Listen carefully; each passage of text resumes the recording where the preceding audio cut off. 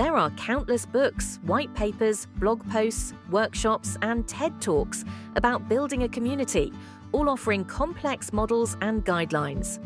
A strong and cohesive community is pretty simple. It's just bringing together people with similar interests and challenges to learn, connect, and serve for the good of themselves and others. Communities that make a difference understand the chances one gives are just as important as the chances one takes. That's why CEO.com clubs exist, to give and take chances on ourselves and others. CEO.com clubs are exclusive, invite-only communities that connect visionary leaders based on specific challenges, industry focus, and leadership goals. We do this in various ways, including providing a private social network for community members only, highly curated leadership events, access to our member directory, and, well, you get the idea. You can learn all about the array of benefits at ceo.com/clubs. More than anything, what CEO.com clubs uniquely do better than anyone else is bringing leaders with similar interests and challenges together to ask each other the following two questions. How can I help you? And how can we give a chance to someone else? If you're a leader in a specific industry who wants to give and take chances on yourself and others, CEO.com has a club for you. Life is more gratifying and full of purpose when you become someone who gives as many chances as you take. You also have to be in a business you care about, you're passionate about, that you love. I think way too often there's a CEO who's not a good fit for what they're running. They might be a great CEO. Do the values match them? And does the company's product or service match them? And I think some CEOs that maybe would perform, but those two things don't match up. They're not as good as they could be. So I took the time to think, okay, what are the values that are authentic to me? And what is a business that I'm really passionate about?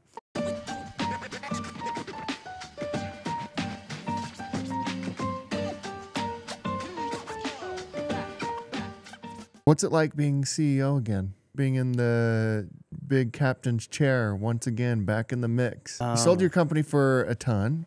Yeah. You don't have to do this at all. Yeah. But now you're building this incredible company. Yeah. There is something extraordinary in life about having a bigger pursuit than yourself and having something to look forward to the point where something that I think entrepreneurs are really fortunate to have is this feeling when you wake up of just pure excitement for life and what you're getting to pursue. And so sometimes I just feel like entrepreneurship can almost be cheating and living in life because of the excitement. And I think at moments I took that for granted, Clint, because I'd been in it for so long. And then when I was out of it, I started doing things that were like thrill-seeking type things. And I realized the reason I did it is I'd been at such a high level of adrenaline for so long. And I enjoyed it so much that I didn't realize how fortunate I was until I wasn't doing it. And tell us about the company. Okay, so one thing that I think, Clint, is really important to be a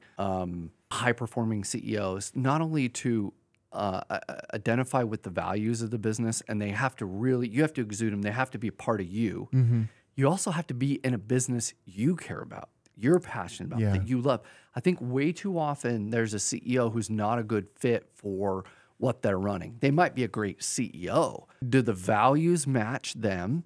And does the company's product or service match them? And I think some CEOs that maybe would perform, but those two things don't match up. They're not as good as they could be. So I took the time to think, okay, what are the values that are authentic to me? And what is a business that I'm really passionate about? I'll give you two kind of reasons why I felt like Fullcast would be the right. In 2005, when I was kind of beginning my tech career and was at DirectPoint, there was this developer named Shelly Warren, and I was working with her, and we were using Sugar CRM, and we would geek out and go deep with. We built like Spiff on Sugar CRM. We built InsideSales.com on and built a dialer. We built forecasting tools that like Clary. There's these huge billion-dollar companies now. But we built that all in Sugar. her and I, and we would just like jam till, late at night, and we're building things. And I'm like, why am I so nerdy that I think sitting here building this software at 7 o'clock at night is like way cooler than anything else I could be doing? And so having that experience and looking back, having the time to reflect and be like, what was I really enjoying? So that software around revenue operations, I was really enjoying. And then I go to work for what was at Task that became Workfront. And me and Scott Johnson, we do this trip in 2008 to San Francisco. OpenView is the VC in Boston that's backing us. And because of OpenView, we had this connection to the president of sales at Salesforce at this point. We fly out, we spend the day, and we get to hang out with all the leadership at Salesforce, all the marketing leadership. They give us their own decks, how they're viewing things, how they do things. And the whole day, I'm just glued. I'm like, this is so interesting to me and exciting. So I knew like revenue operations and that ecosystem and space is something I just naturally love and could geek out on. So I started looking for companies that were in that space of revenue operations software. And looking back, I'd had that passion for a long time. And so we started looking at different companies. And I looked at probably 50 companies. I knew I didn't want to start at zero. I was like, this 0 to 2 million I have a lot of respect for any entrepreneur going 0 to 2 million is treacherous. It's hard. And it's hard. Unbelievably hard. Unbelievably hard. Yeah. Doesn't get enough kind of respect. And so having been through it multiple times, I was like, if I could, I will write the check to not go through that pain. Yeah, to skip that part. Just to skip that part, you have my money. So I knew I was looking for a company that had already gotten product market fit, that was maybe at the Series A level, almost Series B, ready to scale. And what I noticed is there's a lot in revenue operations. There's all these companies that are focused on their primary user would be a salesperson or a sales manager. So it's software that would help them prospect better, software that would help them forecast better, software that would record their calls or coaching, everything for salespeople. But I did not see companies focused on the operations people that make all the sales and marketing professionals perform well and succeed. And Fullcast was the first company where I was like, oh my gosh, the head of revenue operations for Salesforce built the product for him, his people, revenue operations people, not the salespeople. Now, the salespeople and the sales leaders are a secondary kind of user, but it's primarily for the ops people, the unsung heroes, the people that when I text them between 10 and midnight, they reply in a heartbeat. They're the people that fulfill on what is sold, right? Exactly. And they're the ones that fulfill, like, which is way harder. Way harder. And they're way harder. And they're the ones that the CEO will talk about a big strategy or the board, and they're the ones that then have to go make it all happen. But then when quota gets hit, the CRO gets all the credit. You know, when EBITDA is hit, the CFO gets credit. But the people that make the whole thing efficient and behind the scenes, they never get any credit, but they're the ones that are making it all work. Yeah. And so we wanted to build for them. And the only companies that had built for them historically that we saw were like Anaplan and Exactly. And those companies are now 20-year-old, antiquated software. They're owned by big private equity. And really, they were built for CFOs. And then the revenue operations people were their afterthought upsell. It was like revenue operations for us, they're not going to be the afterthought. They are the thought. Yeah. And we're going to build for them. And we're going to go after the Anaplans and Exactlys, and we're going to beat them. They've also validated these, Anaplan's a $10 billion market cap. Yeah. I want that market cap. Yeah. So I realized that it's a business that has a validated market cap, a business that's differentiated, and one we can really go after. And the other thing that I noticed is they had spent so much venture capital and money on the product, but when you looked at the sales team, they had one salesperson and one content marketer. That was their entire sales and marketing. They just didn't invest there. So in this last quarter, we just had a blowout quarter, and it was exceptional. And because it's a great product with a lot of happy customers, and we're putting the juice behind it, now it's happening. What's your sense for like state of the economy and how that'll affect what you're doing? It seems like operations is so critical that you're kind of a little bit recession proof in that.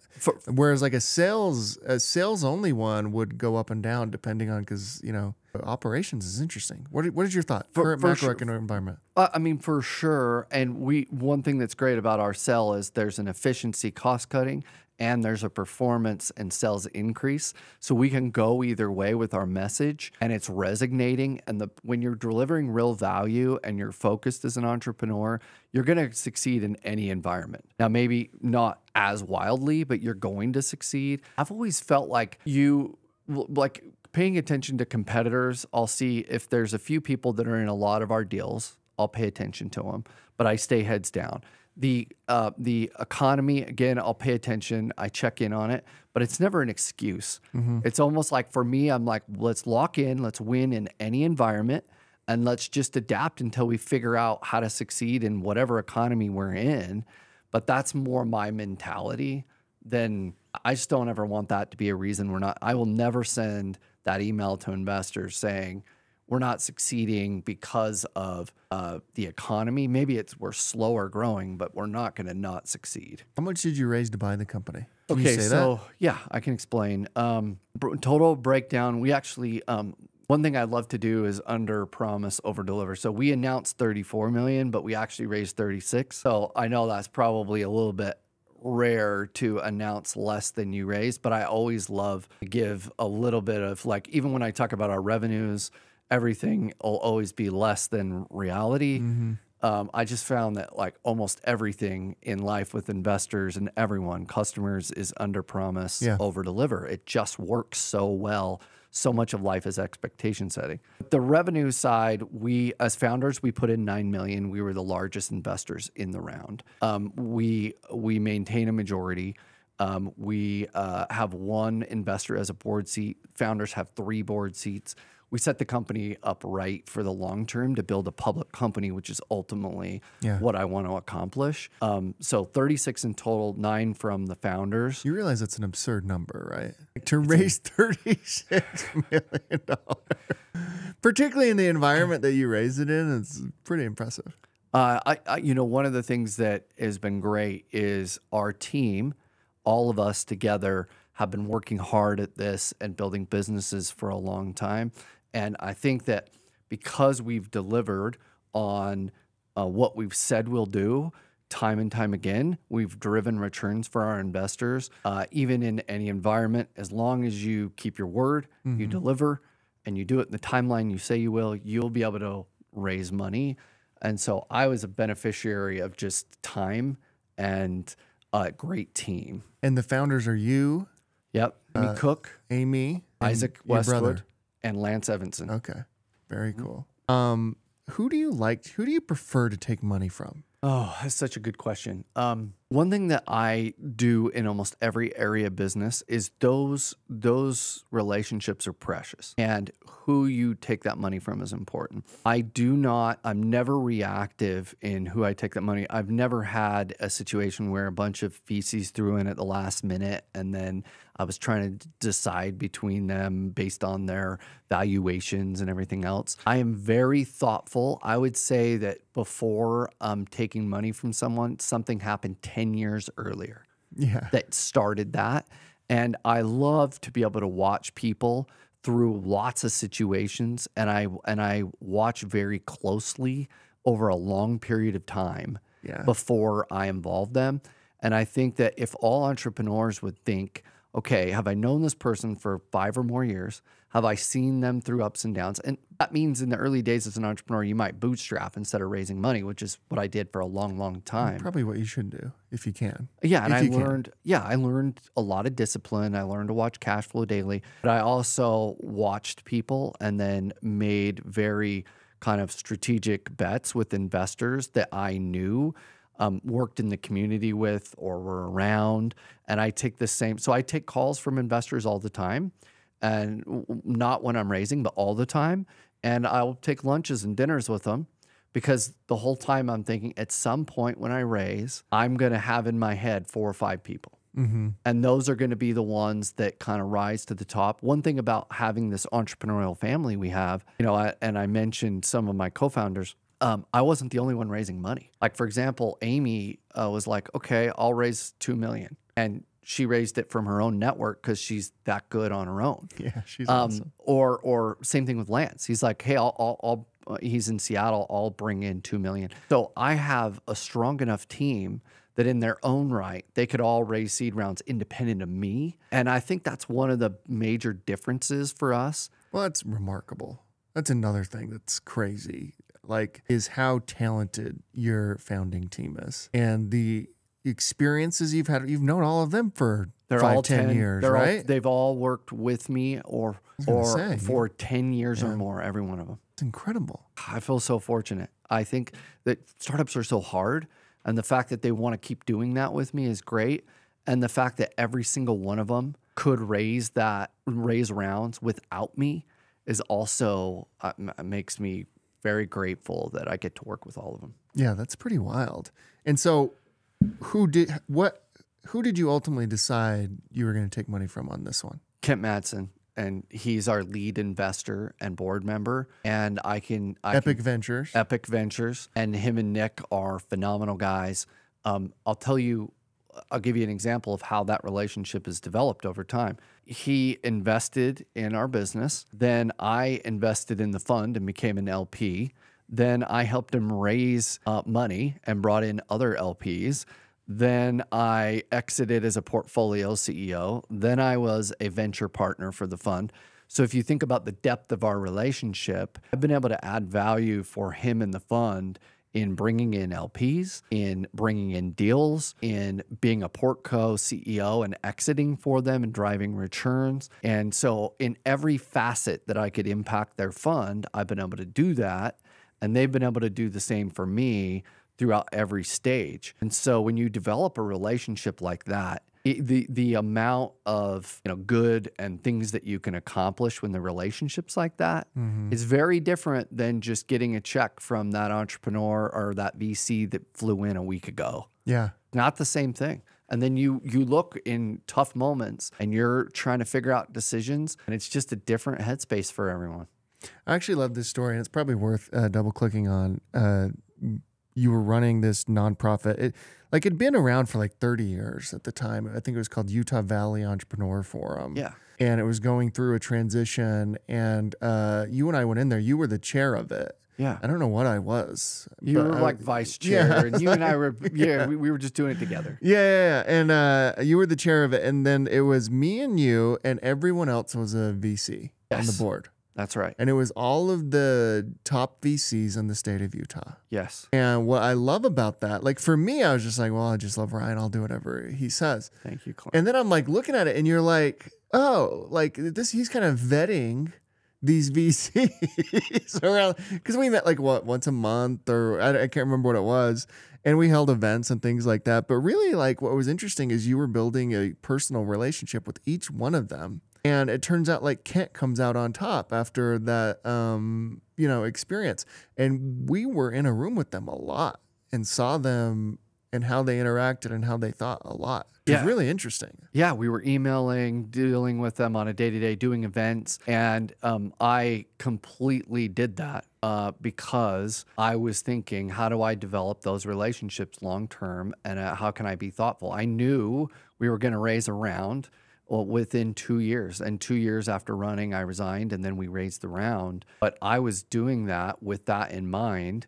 And I think that was one of the more, I would say, creative ways. When people ask me about raising money, I usually take in more creative ways. I never went in your standard, here's a deck, show up and pitch. In fact, I've never had a deck that I was just out pitching. Usually what happens is I would have the anchor investor in the term sheet signed, and then they would say like, oh, hey, email us a deck. And that's typically how it would go, is after most of the money was raised, then I would make a deck. Just a different way of fundraising. Yeah, and I think like once we were done with UVF, we just absorbed it into Silicon Slopes. Yeah. I'm pretty sure it's like inside of this org now. Yeah. I don't know what that means. Well, everything's in better hands under Silicon Slopes. So it's good. Eventually it got absorbed into there. But I found that the whole way you think about raising money and the way that you approach it, and it's kind of like this serve, give first mentality. Like some people may see that and be like, oh, that's kind of like, maybe a way to like, I don't know. You know how people are. They critique everything. I see that and I was like, well, you just gave 2 years to the startup and tech and venture community. And in exchange, you got to build these relationships. But that wasn't the point. The point was to give first and then you just kind of see what happens next. You have that's kind of where you lead on everything. It's really fascinating. Well, Clint, it's rare. It's so magical when you think that way because I was able to give back to these different entrepreneurs and I gained a lot, they gained a lot, but I take the same mentality with my team. We're very generous with the equity with all of them. We also have 1% of the company right away that we give to a foundation. So the whole time we're building, we know we're going to give to the community. We know that a lot of people are going to be millionaires that do what we do. And I have a spreadsheet that keeps track, and I've seen people online putting their number. I don't put my number publicly, but it's a good number. And I plan to expand on that, in a big way over the coming years. And when you wake up in the morning and you're not waking up for you to get data boys and for you to feel good about, some type of recognition that'll wash over you in minutes. When you wake up and you think, I know that by building this company, there's going to be a giant check to a charity. I know that by building this company, there's going to be first generation, millionaires all over the place. I know that this is going to impact a lot of people. And when you can think in your head of 20 stories where employees have sent you letters and said, I just went through this terrible divorce. I was in major debt. 7 years forward at Simplus, I come out and I'm a millionaire and my life has changed and I'm remarried. And you're just like, that is why I do this. Yeah. And you lose the magic of entrepreneurship if it's about you. If you're trying to build for you, it's such a mirage. It's not the greatest feeling. I remember at our Sandy office, I remember Jeremy Andrus after he exited one of the exits with Traeger, and he was sitting on my couch, and he was like, the feeling of because he actually cut out of the deal money for a bunch of people, and then he was able to watch that money be distributed at their surprise to their bank accounts. And as he told me this story, the twinkle in his eye was pure magic. Like the feeling that he had had to have transcended what hit his bank account. Sure, a lot of money hit his bank account. But the reality is for all of us, there's only so much you can do with that money yourself. There's a governor on it. I don't know how everyone else feels, but I think that mentality of putting other people first and giving them opportunities, it just keeps winning for me. Yeah. And you took money from a lot of these folks that you're kind of referencing, right? Like, oh gosh, like yeah. These are the people like you want to take money from. Like you have your lead investor, and then you go and you reach out to these other successful entrepreneurs, right? Yeah, we actually had a problem where we have so many people now that have made so much money that we have to ask them to put in less, and then they're kind of like jockeying to put in more money. And so, yeah, it's kind of fascinating. And there are investors that reached out to me, a lot of them that I just said, hey, it's not going to work.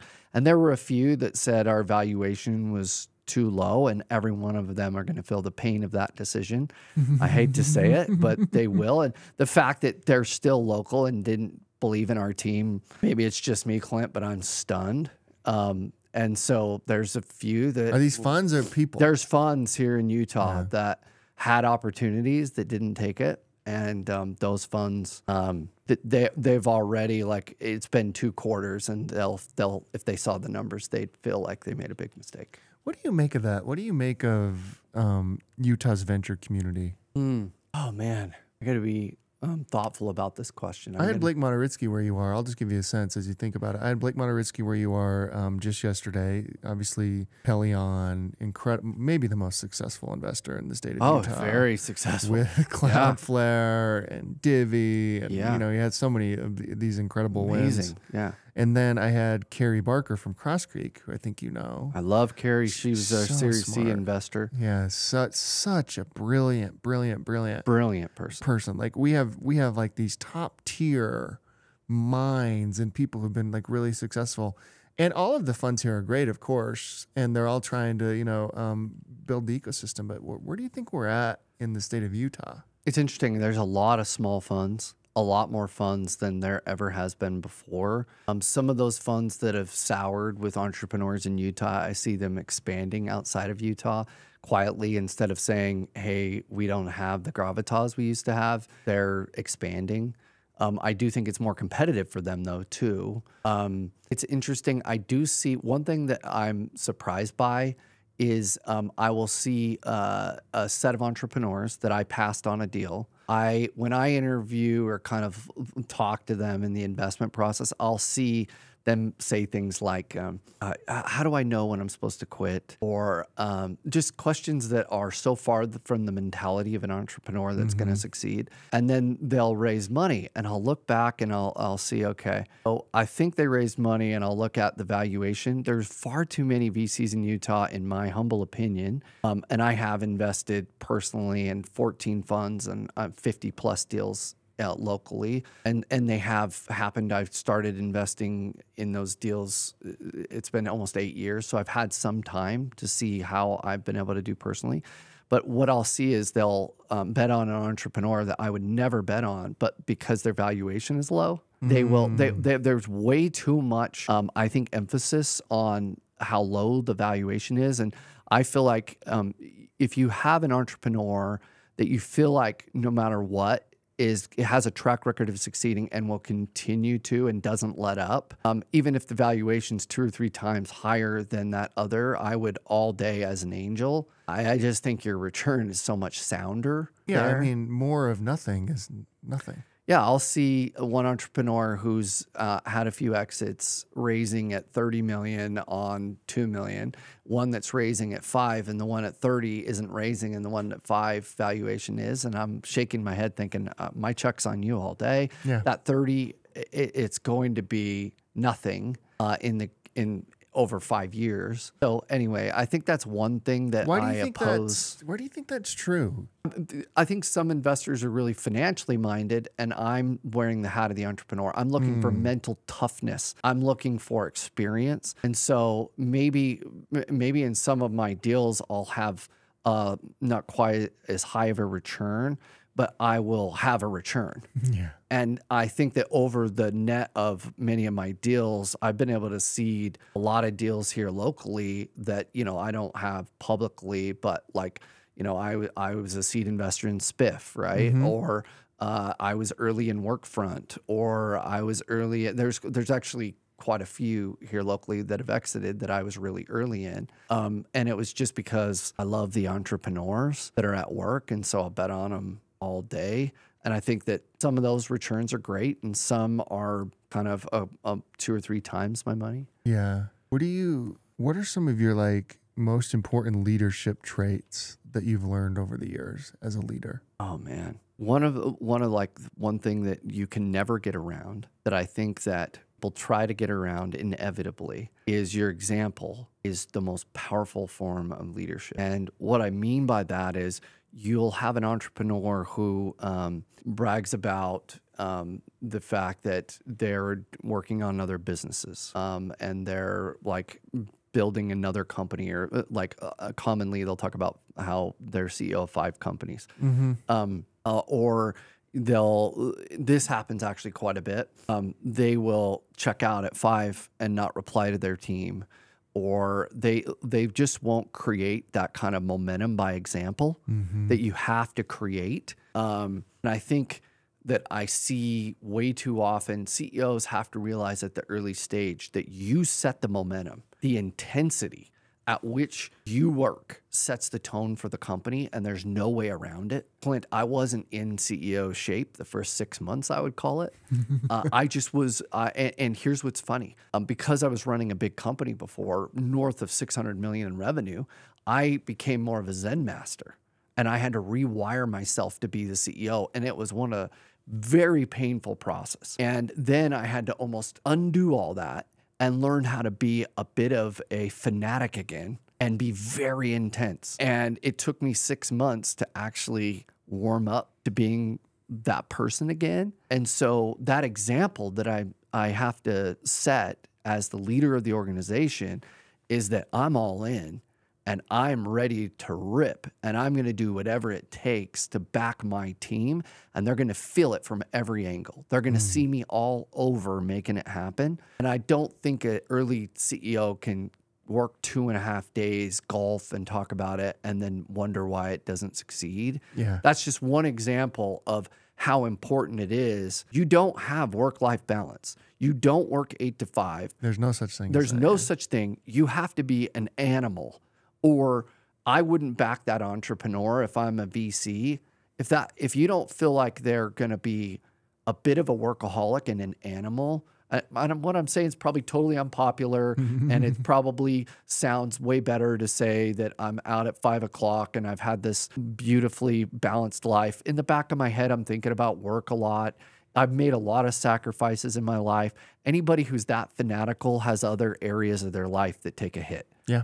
But you have to be fanatical. If you don't want to do that, don't sign up to be a startup CEO is what I would say is just don't do it. And don't, everybody doesn't have to do it that way, that they've chose to be employees. I'm available. Yeah. They don't need to be available at 8 o'clock, but I am if they need me. Yeah. Yeah. And that's a huge thing. I mean, even if you just put that in any profession, that's true. Like you've got to be fanatical to be like one of the greatest and having great outcomes. If you think about like basketball, you think of Jordan and Kobe and like these people who are just crazy about it, like obsessive about it. And it does affect your other aspects of your life. How do you manage that piece? It's affected, one thing is being off for 1.5 years. During that time, it's like I was intensely involved in all these things, and suddenly I'm home and my wife's just like, I don't need you following me around. The handyman doesn't need your help. Like, you need to get a life again. And I think that she got used to that. I got used to that. But there's sacrifices my wife has definitely had to make because of the intensity of that. One thing that's changed about me that's helped a lot in the last couple of years, I wish it would have happened sooner in my life. I now will work real fast and live real slow. So when I'm not working, I am in it with my kids. I've started gardening, I've started cooking, I've started collecting albums. I've become a little bit more of a balanced human being. And I'm all in with them, where before I was always like 70%, 30% in my head was always spinning on work. Somehow something switched. I don't know if it was enough success that I kind of was like, okay, I don't know what happened. I can't actually put my finger on it, but I do now when I'm with my girls playing catch like I was last night. I was just with them. Yeah. I was in the moment 100% and loved everything about it. And so I think that's one thing that entrepreneurs need to do is, even though you're going super hard, when you're not, you got to find that way to downshift and go all in with whatever else you're doing. Otherwise, that ruins the quality of life for your loved ones. What does a typical day look like for you? Like you're in great shape. You're like healthy. Like it's, thank you. So it's not like this is taking an effect on, because it does on a lot of folks, right? Like it takes an effect on their physical health because you get so obsessed, you like forget literally about everything else. Yeah, that's just kind of wild. It is. It is. I think that I see them one and the same. So I see me exercising, me meditating, or my personal fitness. I see that as part of being a great CEO. Instead of seeing it as, hey, I'm so fanatical about the business, I don't have time to take care of myself, I see taking care of myself is taking care of the business. And I actually don't just worry about my health, but I worry about my executives. And when I catch up with them in one-on-ones, I'm asking them, how's your health? How are you doing? What are you doing about this? And we're discussing in detail how they're taking care of their mental and physical health. We have an OKR system, or a system to track performance. I see it all the time. I know how they're performing. I know where the lowlights are, where their highlights are. That's what my executive meeting's for. My one-on-ones are just making sure everybody's healthy in their mindset and they're emotionally, mentally, and physically healthy. So I would say that like a lot of CEOs are talking about their one-on-ones, and I'm like, I can check the KPIs. I can pull up the apps. I can check their performance and see how they're doing. I know from watching, if you've been a CEO long enough and you attend an executive meeting and they report their numbers, you know what's going on in the business. I don't need to take the call to figure that out. I actually think if the CEO is figuring out in the one-on-one how well your department is performing, they're MIA or they're not experienced. So my one-on-ones are checking in on their health. I guess my answer, Clint, is I see that all as one thing to be a high performer. And that was part of in 2016 when my back went out and I was 25 pounds heavier than I am now. I had to go through this kind of painful transition of not just my physical health, but everything, thinking I want to do this for a long time and I want to be one of the greats. I want to do this on a whole nother level. I want to run a public company.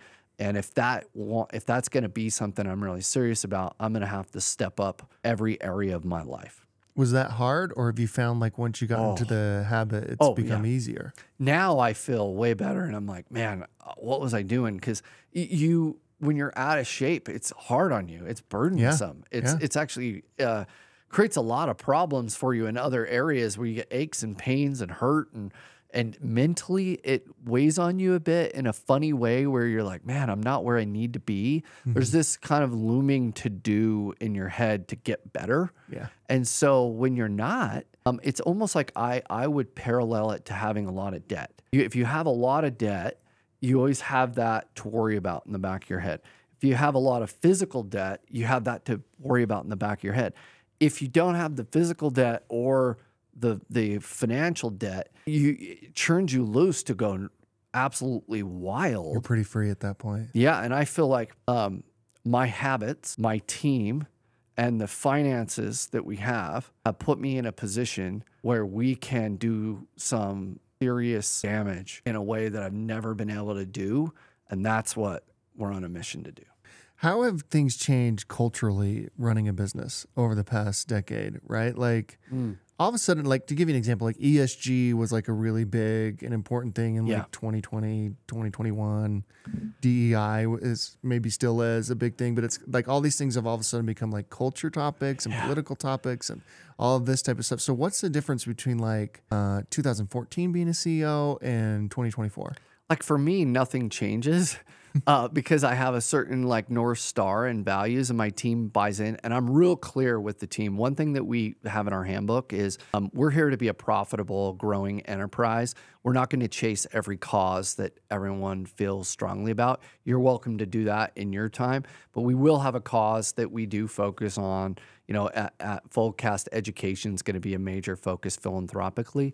But a lot of different people in the company have their own interests. And if a CEO is swayed by everyone's interest and they're not clear in that this isn't our mandate, we can't actually succeed long term without hyper focus, then you have an issue. So I'm just clear up front about that. I also just think that I kind of ignore, and I don't know if this is a generational thing, but I ignore what is considered political and not political. Yeah. Because I think that becomes unhealthy from a mindset.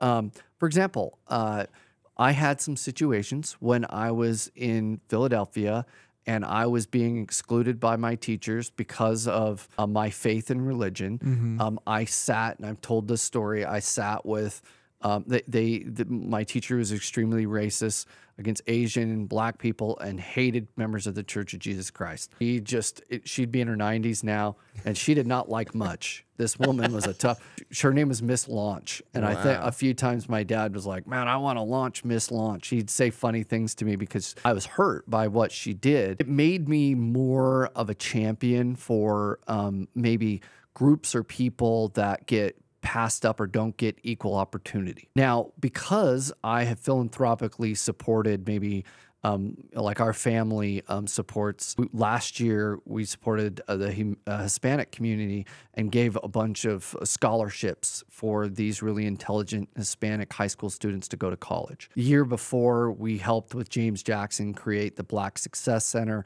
with Taylor Randall at the U, and we got 400 kids from Provo to Salt Lake to leave school to Dream Builder University with a bunch of black lawyers, doctors, and CEOs to talk about how they could become and dream whatever they want in life. Now, I was doing those things because of your experience, my experiences in my life. Yeah. You could look at those things and say, oh, you know, I'm sure there's people that'll say, oh, he's woke, or he's whatever political standpoint because of this. I'm like, no, this is just because this is where my heart is. I'll give you another example. My kids, they couldn't have recess sometimes. It was canceled because of air quality issues, right? I mean, I'm like, that's a really big deal when my kids can't play.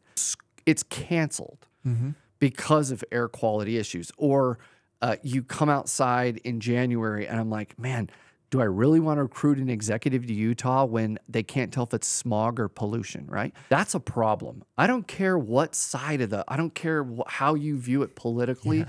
I just want to breathe clean air. Yeah. And I think before the Olympics, we've got to make sure there's clean air for everybody. So call it what you want. I've just put aside politics and I'm just saying what needs to be done.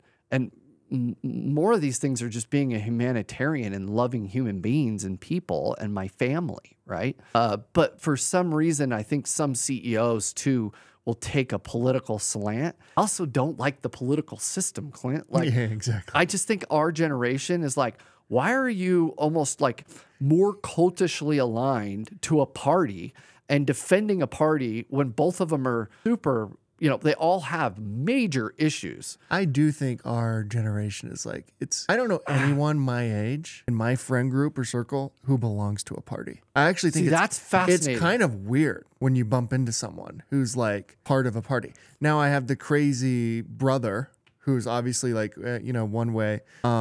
And that's wild to be around. You're like, what? How is your whole life this? Like, I don't get it. What are you talking about? Like, you don't know these people? What are you going to do? What are you doing? You also kind of lose respect for their opinions. I hate to say it this way, because what happens is you just want to have a conversation that is third party, non-biased, just like let's riff on this issue, right? Whatever it is, like say it's abortion or whatever. Like how do we better solve for whatever issue you want to talk about? If they come from the standpoint of I just want the best solution, you love that conversation. If they come from the standpoint of everything is from a party angle and through that filter, even when it makes no sense, you just get to the point and it gets old when that same friend, you know that all you have to do is turn on the channel for whatever their political party is and the alignment is 100%. Yeah, they'll just say the same thing. Just repeat says. it. Yeah. You wonder, you're like, are any of these their own thoughts? And are any of these thoughts more kind of unbiased? Yeah. So that's where I have a hard time with that. Yeah, when I just hear the same thing from like 10 different people, I'm like, do you guys get an email, like a memo of like what are your actual thoughts on this? Like, this is crazy. Yeah, I wonder how that'll change in Utah, because so much of Utah growing up, especially being in Springville, everyone was Republican, right? And it was a big thing to be a Republican. And if you were any other party, it was almost like the derogatory word. It was like you did something wrong, right? I was just the town over in Spanish Fork. It's the same thing. Yeah, and to me, that is just not right. I don't think that there needs to be this political affiliation and somehow that should be synonymous with any religious faith. I think you should take every issue and try to be practical and smart about it. I'll give you an example of like where we've run into this, Silicon Slopes, even recently. Like recently, I was reading an article and it was about some kid it was about all sorts of things. And like he actually ended up dying, but it was about like neglect from his parents and malnutrition. He died of malnutrition, this kid. Oh, wow. But anyways, part of the story that really stuck with me was the school lunch lady saw him digging through the trash to eat lunch. And she's like, well, I'm just going to pay for his lunch. Because he couldn't get lunch because he had negative school balance, school lunch balance, right?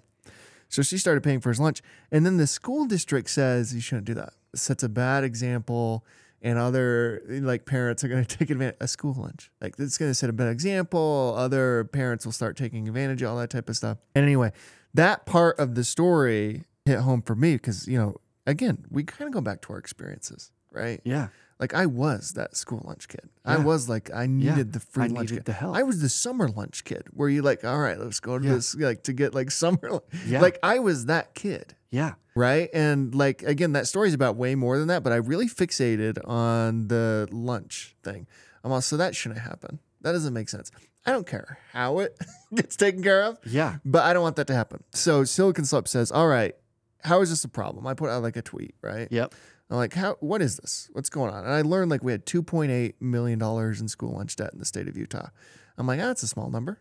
Let's just go raise that. Let's cover it. Right? Yeah. So immediately that day, we start raising money for this thing, and we partner with somebody I'd never even met before. His name's DJ Bracken, who actually started a foundation just a couple months before called the Utah Student Debt Lunch Relief Foundation or something like that. And we've raised like, I don't know, $25,000 at this point, but it's like we're going to fix the issue. So here's what's crazy. That's all it is for me. Yeah. Is like, all right, how do we fix this issue? Obviously, it's not sustainable for us to do this long term unless you like create a perpetual fund. But then you start asking questions. If we get like 2 or 3 years down there, like, why are we doing this? Yeah. Right? Yeah. But right now, let's just solve the freaking problem. Yeah. Right? Yeah. And man, the political storm you get in when you do these things is crazy. It's like, why do you think you do this? Like, isn't that going to, again, like kind of like the set the bad example thing? Like parents are going to start taking advantage of this. Isn't this crazy? Why isn't this? Why isn't this? Like both sides are kind of like attacking it. I'm like, Yes. what? I'm like, I don't care. Yeah. Like solve the issue. Like how is the issue going to be solved? Clint, it's like the kid at school who didn't get lunch is the center of the issue. Yeah, that's all that Why matters. is the tail wagging the dog? Why is this a political issue? People have to put politics aside and think about people. Humanity is what matters. It's amazing how brainwashed. Yeah. It's like, you want me to stop making sure this kid doesn't get fed because of some political agenda? You're out of your mind. Get out of my way. We're going to feed these kids. Yeah. Yeah. And so I think our generation has to put the politics aside and look at how do we care for humanity and each other. Well, it's so crazy because, you know, we put that out and they're like, you want the government to, you know, give free lunch to everybody? I'm like, no, we're not the government. Like, there's also like misunderstanding like what Silicon Slope says. I feel like people think I'm like an elected official or something. Well, I mean, like, I kind of just do whatever I want. I actually think you're in a better spot than they are. Well, I don't answer to anybody. I can do whatever I want. Exactly. They're like, why are you, you know, advocating for the government? Oh, I'm not advocating for the government. We're private. All of this is private. I don't care how it gets fixed. How do we fix it? And if the answer is Silicon Slope creates a perpetual fund, then that's what we'll do. Like, I don't care. But like, what is the actual answer? Yeah, for sure. Right? It's crazy. Yeah, it's wild.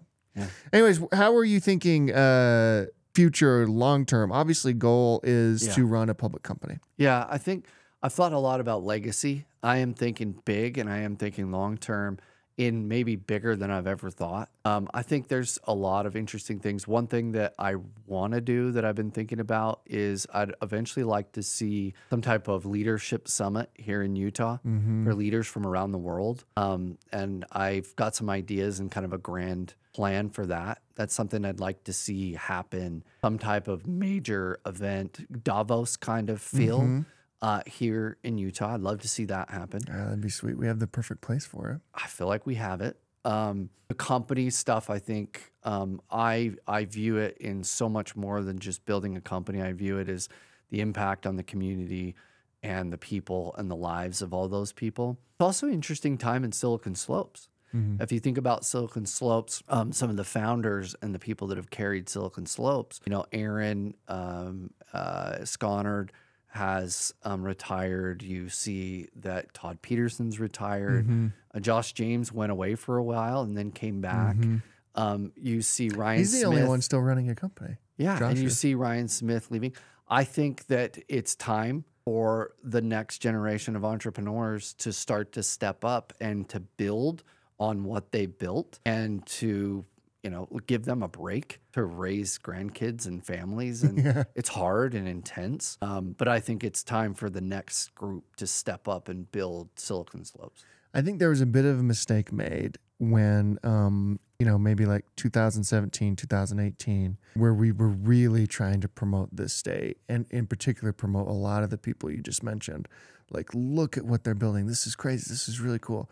And then the community, like that next generation would see them on stage and like, stop giving them the microphone.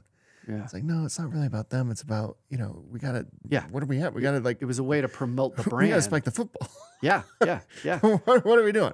We've got to spike the football. And then it kind of became like this kind of like there's this wing of the community that becomes kind of antagonistic to that and feels like, well, now we need to like go against that. For sure. And do something. And I think we made a bit of a mistake there as a community that we need to rectify, which I think it's easily rectified, but where we just kind of put all of that stuff behind us. And it's like, well, let's just step up. Like it really is only about spiking the football when you're doing like community building. Yeah, whoever's got the football, who cares? Whoever gets to spike it, as long as we scored. For sure. And I think that this generation can be a much wider net of entrepreneurs. It should be a larger bigger. group. It's larger group. It's far more diverse. It's far more everything. Yes. And I think that that's kind of the next thing is just a lot of entrepreneurs and maybe by committee success. Mm-hmm. And I could see us, getting national kind of recognition through just sheer numbers versus, lifting a certain sum of individuals. And it's such a rare thing what Utah's able to do. Like the fact that all of those leaders, we could get them in a room to talk about not their companies, but about growing the ecosystem and growing Utah. It's so rare. Like when we were doing it in like 2018, 2019, Forbes like put it on the cover of their magazine. They're like, what is going on? Like the top CEOs in the state are just getting together and they don't even talk about their companies. They just like figure out how they can grow other companies and it's crazy. Yeah, it's pretty rare. Yeah, there's a unique dynamic in Utah that I love. It's one of the major reasons I love being a Utahn is that people, and I actually think that this may be an unpopular thing to say, but I think because of the undertones of the religious, when you're giving away 10%, whether people think it's to the right cause or not, you're in the habit of giving. You're in the habit of taking a big portion, and giving it away. And the mentality that comes with that, if you're not even religious, you have to respect the mentality because that fights greed, that creates opportunity for other people.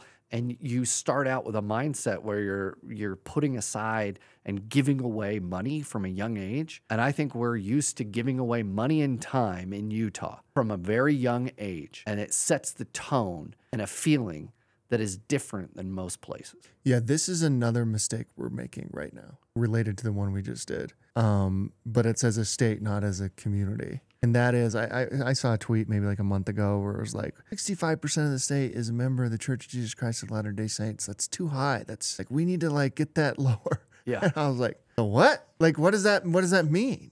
Like, how? Like my initial thing is like, how do you do that? You want to like relocate? People like, what are we talking about that? It gets like pretty wild pretty quick when you actually like think of like, we want to reduce the population of a certain religion in an area. Yeah, I mean, you know how crazy that it is. You start looking at some crazy things in history where that's happening, or where that's. I mean, you look at Israel right now, right? Like these are like consequential things that you're just throwing out there to try to like make a point or get a few likes on social media. Like that is wild, and we've got to respect and spike the football on like what came before us, and why would we not respect it? Why would we want less? Yeah. That's crazy. I have so many friends because I live in Salt Lake kind of proper, in an area that is predominantly people that have moved in, and majority of people are not a part of the Church of Jesus Christ. And I live in the heart of all of that, right? And one of the things that I think is very interesting is they're very respectful about what came before and how we got to where we are. And the other thing is they love it here. They love it. And people that come kicking and screaming, 6 months later, I mean, my next door neighbor is Laurie Markkinen. And Laurie is in love with Utah. He comes back from hikes in the mountains. He told me at one point that he didn't want to go back to Finland. He wanted to just stay the summer in Salt Lake with his kids and family. He's rolling under cars with Nerf guns, shooting with my kids. He's like, man, I can get to the city in a minute. I can get to the freeway in 15 minutes. I can get to Park to City in 25 minutes. I'm downtown. He loves working out in the mountains. He loves the family focus. If these people that come in, and for a long time, I think that we had a bad rap where people would say free agents, people don't want to come for the jazz. And I feel like my whole thing, if I were Ryan Smith, is let them just be here for 6 months and people will change their minds. The culinary side of Salt Lake City over the last 10 years, incredible. Transformational, Yeah. major difference. I just think that where else in the world can you be in the city and in 10 minutes, I'm by myself on a hiking trail in the mountains in 10 minutes. Utah I is can literally live what that. everybody thinks Colorado is. Salt Lake is literally what everybody thinks Denver is. Pretty remarkable. And my only message there is like, don't attack what has made us unique and it has created that, what you just described. For sure. Like, sure, like critiques are great, but like Yeah. less, that's wild. More is wild. Or like any of it is like, what are you talking about? This is weird. Well, if I'm looking from the outside in, there's a lot of things. One that I could see that would help overall, what I just talked about with tithing. I think it's good. It makes us generous people. Another thing that I think is look at the missionary program and everything that entails. That's created some incredible entrepreneurs and a lot of great salespeople. And at the end of the day, what makes business go around? You know, salespeople are critical to businesses. There's all these things that if you're not even religious, you have to look at and say, yeah, there's some really positive things that have contributed to what makes Utah great. And I think that we also, the diversity and the people coming from outside of Utah are making Utah even better too. Fantastic. It's amazing because I've just found that with my teams, the more diversity, the better place we get, the more different types of thought. I make better decisions. We make better decisions. And so I think if we just collaborate and see each other as a win-win, that's how Utah goes forward. Yeah. There doesn't need to be, it's just like the political stuff. There doesn't need to be, hey, there's less of this faith or there's more people. It's not about that. We're all Utahns and we're all trying to do great things. Let's enjoy a great economy. Let's enjoy the spirit of generosity. Let's enjoy the fact that in Utah, we can be in the outdoors and we can eat well and have the kind of spirit of family and togetherness. Those are the things we should celebrate and just keep those values going in Utah. Final question. We believe the chances one gives is just as important as the chances one takes. When you hear that, who gave you a chance to get you to where you are today? My grandfather. Yeah. Yeah, my grandfather. Being in the farm truck with my grandfather. There's nothing like that. That's my exact same answer. Yep. Ryan, thank you so much. Thank you for having me. Appreciate it, brother.